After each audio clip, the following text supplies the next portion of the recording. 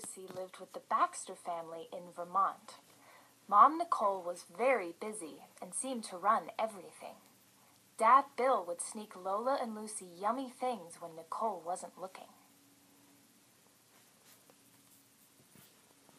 In the afternoons, Lola helped Janie with homework. Lucy made sure Dale practiced basketball. Lucy and Lola loved their family very much. They could not imagine wanting to be anyplace else. That is, until one fateful day at the dog park. That day at the dog park, Barney told the gang something astonishing. I'm an Australian shepherd, and I herd sheep. I've won many blue ribbons. My owner says a dog that doesn't have a job is no dog at all. Lola and Lucy were embarrassed. No one had told them a dog was supposed to have a job. They must have been made for one special job. But what? Not long after, Dad Bill was looking at dogs on the computer. Lucy put her paws on the desk, panting eagerly.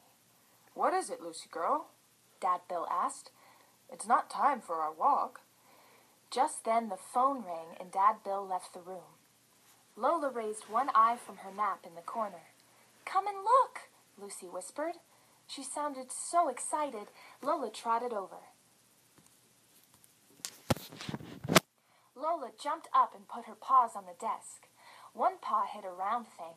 There was a click and a new picture appeared. The computer said, bulldogs were bred to hold bulls by the nose while the farmer worked with them. I've never seen a bull. Have you, Lucy? Lola asked. No, Lucy said, but that dog's picture looks awfully familiar. Lucy and Lola ran to the bedroom mirror. Look, Lucy said, my jaw sticks out. That's so I can grab a bull's nose. Lola let out an excited bark. My chest is deep and strong. That's so I can hold on fast. Lucy got a determined look in her eye. A dog without a job is no dog at all, she said. Lola, we have to find a bull. A few days later, Lola brought Lucy a newspaper. The paper showed a picture of a bull with the shapes N-E-W-Y-O-R-K. There's a sign with those shapes down the street, Lucy said. If we follow that road, we will surely find this bull.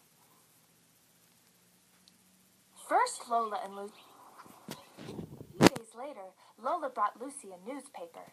The paper showed a picture of a bull with the shapes N-E-W-Y-O-R-K. There's a sign with those shapes down the street, Lucy said.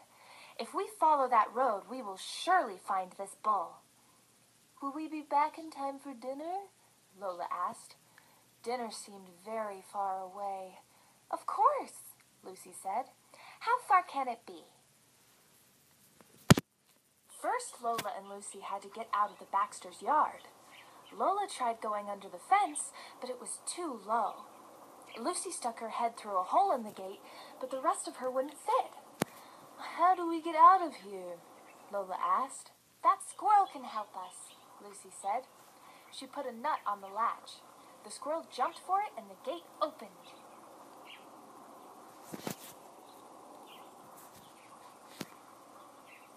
Lola and Lucy trotted along a busy highway.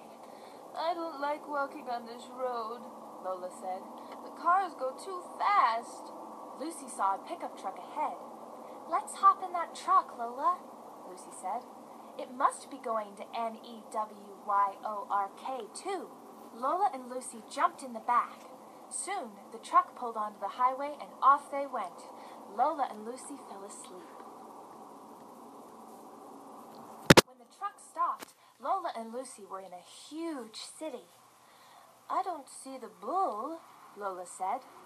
We'll find it, said Lucy. They walked and walked. Finally, they saw the bull. Lola put her chest to the ground and barked at it madly. Lucy grabbed its nose. Her teeth hit metal. This isn't real, Lucy cried. We came all this way for nothing. Lola and Lucy roamed the streets of New York City. Lucy wasn't sure what to do next or how to get home. Then they saw a truck parked outside a red and white shop. On the side was a picture of two bulls. "Quick, let's hide in the back," Lucy said. "Maybe the truck will take us to the bulls. How far can it be?" The milk truck stopped at a farm. Lola and Lucy flew past the driver. They found a herd of large animals eating grass. "Hello, bull," Lola barked. "We left home to find you. It's our job to hold bulls by their noses. So get ready." "We are cows," Bessie said calmly.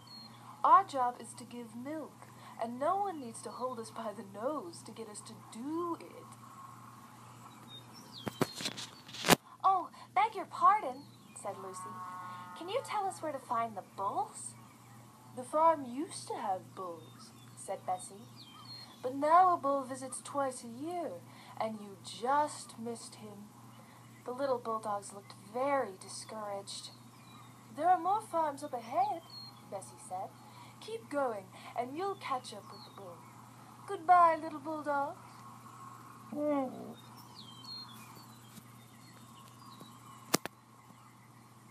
Lola and Lucy used their sense of smell to chase the bull train.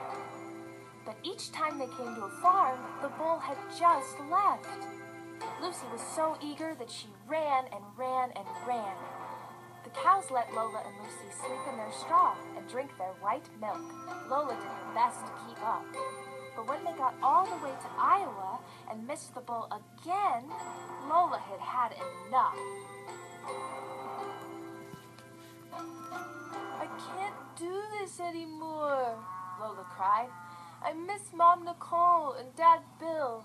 I miss Janie and Dale. Please, can we go home?"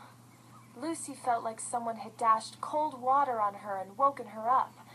They had come a long way, and she was very tired. "Maybe you're right, Lola. Maybe we'll never find our purpose. We tried awfully hard. That has to count for something."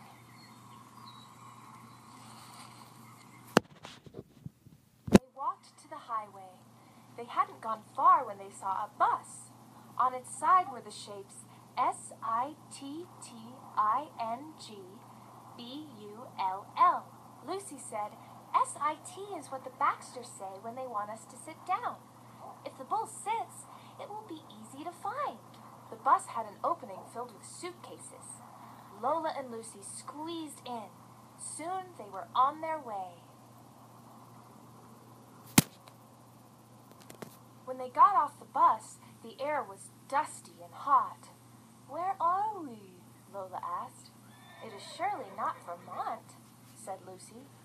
She marched up to a corral filled with painted ponies. "Can you tell us where to find the bull that sits?" Lucy asked. She thought she sounded very intelligent, but the ponies only laughed. Lucy barked at them. She was very annoyed. "Why are you looking for a bull that sits, little dogs?" a pony named Midnight asked. Lucy explained about their job. Midnight nodded. "Every creature the Great Spirit made has a purpose, but Sitting Bull lived long ago. There is no bull here." Lola whimpered. Lucy felt terrible. Midnight huffed softly. "Share our corn tonight. I think I know just the dog to help you." The next morning, they met a dog named Trigger. "My master goes to rodeos," he said. "You'll find lots of bulls there for sure." They hopped into his owner's pickup truck. At the rodeo, Lola jumped out eagerly. "Oh boy, which way to the bull?" Trigger led them to a big pen. "There's a bull in here," he said. Lola and Lucy wiggled through the bars. This was it! The bull was huge! "Get out of my pen!" he yelled. Lola got away, but the bull charged Lucy and sent her flying over the gate. Lola and Trigger ran up to Lucy. Her chin quivered. "I'm not hurt," she said. "But we failed, Lola. We couldn't face the bull." "This This was your first time? Trigger asked. Practice on something easy first, like a cap or an old bull. You can do it. Lola and Lucy said goodbye to Trigger. As they left the arena, Lucy sniffed the air. What's that delicious smell? They ran to a shack and peered in the window. A man was sleeping next to a plate of pancakes. Lola's stomach growled. Lola climbed through the window and grabbed a pancake. Lucy followed, and the two of them ate the pancakes lickety-split. Lucy was licking her paws when a song came on the TV. The song was about California cheese and happy California cows. Maybe the bulls are happy too, Lucy said. Not mean like the rodeo bull. She tried hard to remember the shapes. C-A-L-I. They roamed the parking lot until they found a car with those shapes on the back. They climbed inside and went to sleep. Meanwhile, back in Vermont,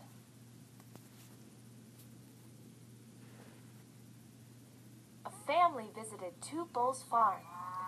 The parents talked to the farmer. Bessie and the other cows watched them curiously. The wind grabbed a paper from the little girl and blew it over to the cows. It's the two little bulldogs, Bessie said. Those dogs left here weeks ago, said Adelaide. Perhaps, with all us cows, we can find those little dogs somewhere. Yes. Lola and Lucy were in California. They saw a sign, R-O-D-E-O. Those shapes were at the rodeo, Lucy said. The street named R-O-D-E-O didn't have bulls, but it did have a cafe. A nice couple gave them bites of delicious food. A mean woman set her dogs after them. Lola and Lucy ran. They dove inside a master dairy truck, escaping just in time. The dairy truck left Lola and Lucy at a farm. A herd of cows walked towards them with welcoming smiles. Lola and Lucy? The leader was passed a piece of paper.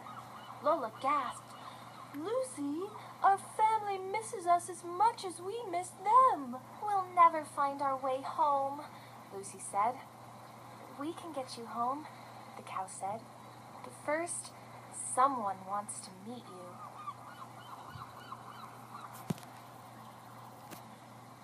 The cows nudged Lola and Lucy inside a gate. They looked around and saw a bull. Lola barked madly. Lucy backed away. Old Jack smiled. You're the two dogs who say their job is to hold bulls by the nose. Well, go on. I'm just laying here. They both tried it. His nose was cold, wet, and not very exciting. I guess it isn't the same if the bull lets you, Lucy said. Old Jack sighed. Your gift has nothing to do with bulls' noses. A dog's job is this, to bring comfort and joy to the human heart. Lucy remembered how she longed to make Janie feel better when she was sad. She knew her love could help, and Lola remembered helping Bill with chores, wanting so much to lighten his load and see him smile. But that's easy, Lucy said. It's what we most like to do, said Lola. Old Jack just smiled. Janie was in the front yard when a master dairy truck pulled into the driveway. The door opened, and Lola and Lucy dove out. They ran into Janie's arms. Soon Nicole, Bill, and Dale were there too. They all hugged the dogs and laughed with joy. Lola and Lucy were home. They knew that their dog was right here, and they were happy to do it for the rest of their days.